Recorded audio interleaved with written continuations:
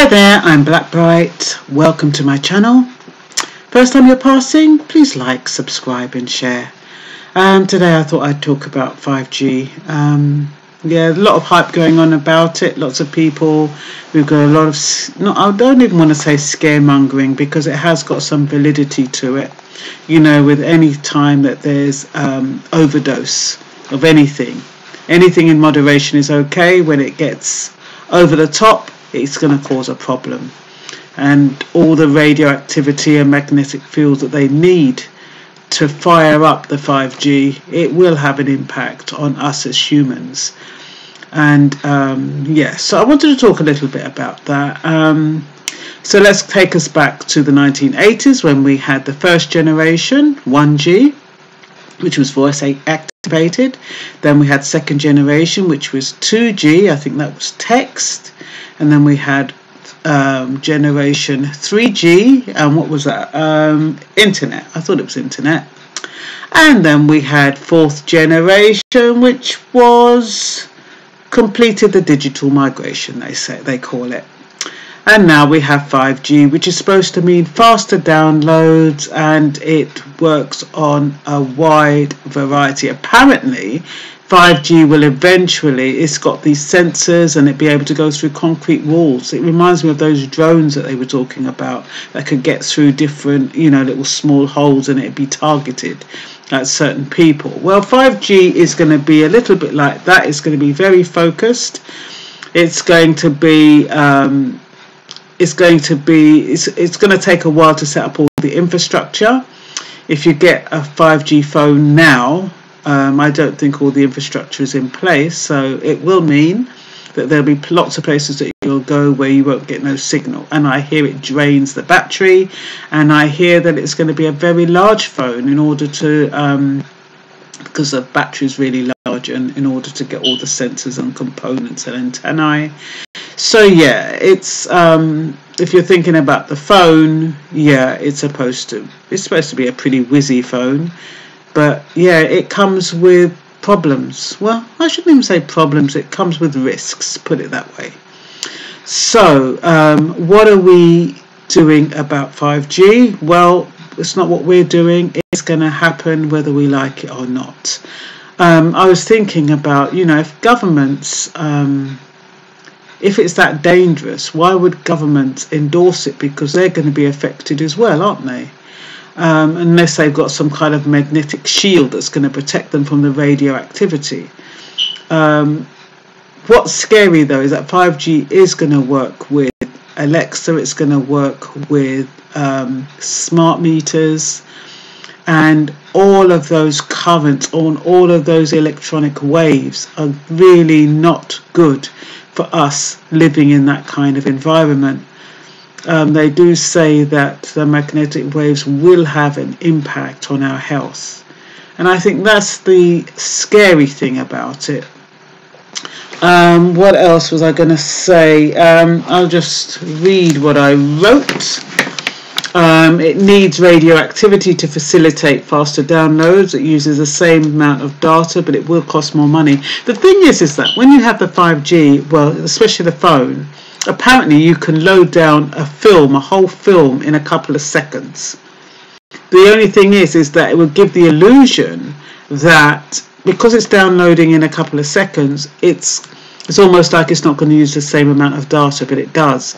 It'll use exactly the same amount of data. So you're going to need a lot of data if you have 5G, because it's going to eat it up just as quick, if not quicker, because you're going to have the illusion that because you can download it fast, you're going to do more downloading. So you've got to take that on board.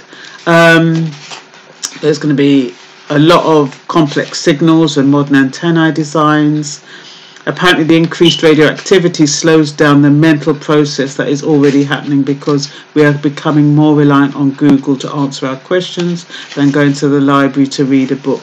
It's all to do with what I was talking about in an earlier video about how we have become lazy, and how it's setting us up for things like 5G, where we just want things to be quick, we want it to be accessible, we want it to be convenient. And, you know, like I said, we're all fodder for this kind of new technology. If you're not conscious, if you don't want to do things for yourself, I mean, okay, remote control, that's fine. But soon you'll be wanting a TV that you don't need to use a remote control. You'll want to speak to your TV and say, look, let me see what's on. Change the channel to what's it. You know what I like TV. Show me the programs that I like. Soon you'll be moving in that direction. And it's laziness. It really is. It's wanting things quick and easy. And it's the path to your mental demise. Because why do you need a brain if you've got somebody doing everything for you? You need to use your brain. Anything you don't use, you lose. Remember that. What else was I going to say? Anything artificial is bound to impact the human immune system, from medication to electric waves and electromagnetic forces. The health effects due to chronic or occupational exposure may not manifest itself for months or years in humans. And I don't know how many of you saw Erin Brockovich. Do you remember that movie where it wasn't radioactivity, but it was something that they found in the water that was causing nosebleeds and all kinds of diseases? That's what they reckon radioactivity will do when you're on it constantly. It will show up in things like that. You know, slow little doses, but remember it's going to be cumulative.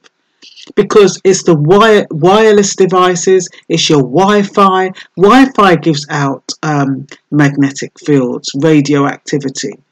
So does all the wireless networks that you have from laptop to laptop. Then you've got your phone. Then for some of you, you've got smart meters. If you've got Alexa in your house, you've got that as well. So you're just kind of being bombarded with radioactivity from all levels. Then you've got your microwave. It's coming at you from all angles, so you really need to moderate the convenience levels. 5G is a broadcast for high-density information transfer. It has increased densification, which means more transmitters in close proximity to humans, so we have more exposure to it.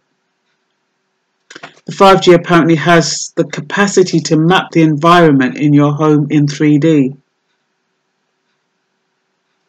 Lots of warnings about 5G, but it's the exposure that cell phones, wireless networks, smartphones, court cell towers, and a combination of all these things together that makes 5G worrying.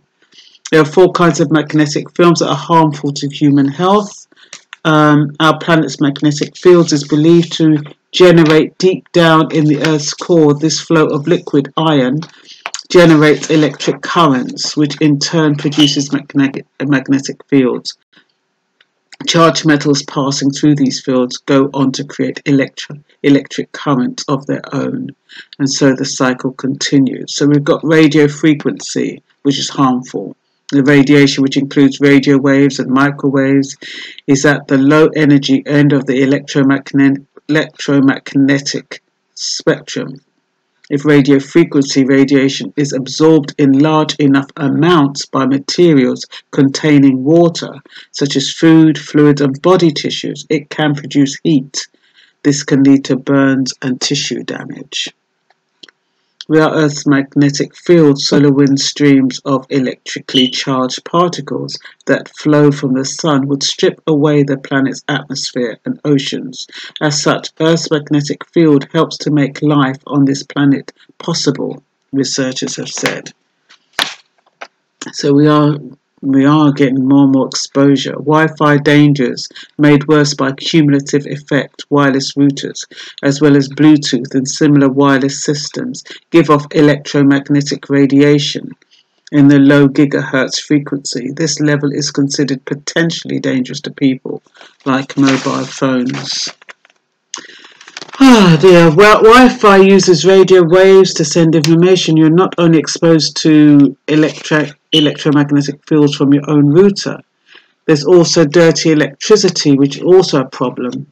It's both usable and potentially harmful. Dirty electricity is a byproduct of using modern electronics. It does not only unnecessarily is not only unnecessary to power our homes and business, but actually can harm electronics and interfere with sound systems. It also poses challenges to our health. Dirty electricity is said to be caused by a variety of electrical devices, dim light switches and compact fluorescent light bulbs. It should be noted that dirty electricity is not actually a scientific term. It is measured as the noise caused by harmonics in an electrical system. With the electromagnetic spectrum, you need to be careful with how much exposure you get to these waves. X-rays produce such an intense burst of energy that they can kill cells in your body if you contact them unprotected at a sufficiently high energy level. Shortwave energy can be harmful to human health, potentially causing damage to biological tissues. The 5th generation, which is the 5G network, promises lightning-fast download speeds in an Internet of Things revolution, which is an extension of the Internet connectivity into physical devices and everyday objects. Embedded with these electronics, Internet connectivity and other forms of hardware, these devices can communicate and interact with others over the internet, and they can be remotely monitored and controlled. And rapid streaming with essential zero latency. That means there's no time delay from the time you click on something to the time it jumps up at you.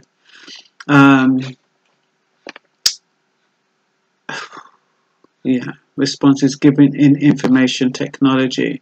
Real 5G technology requires new mobile networks and new phones. Apparently some will be asking 4G to adapt to accept 5G, but apparently it's only real 5G technology that will operate with the new mobile networks, and they're going to take time, so they're going to kind of try to adapt the 4G to accept the 5G as an interim measure. Faster data also means your device modem doesn't need to be awake as long when you need to download large files. When 5G is mature, you could see battery life benefits in the long term, but in the interim, it will suck out all your battery life out of your phone. So you're not going to have it for very long. I don't know how long that battery is going to last. But if you consider what it's going to be doing so quickly, I can imagine it probably lasts about an hour, if that. 5G theoretically supports more simultaneous users. Although the signal has a lot of room for data, millimeter waves don't pass through obstacles very well. Even your hand can completely block a 5G signal. However, updated 5G will enable it to penetrate through concrete brick walls. USA companies have been running a trial of pseudo 5G home internet. And Verizon, which is an American company, became the first major ISP to launch 5G home internet service.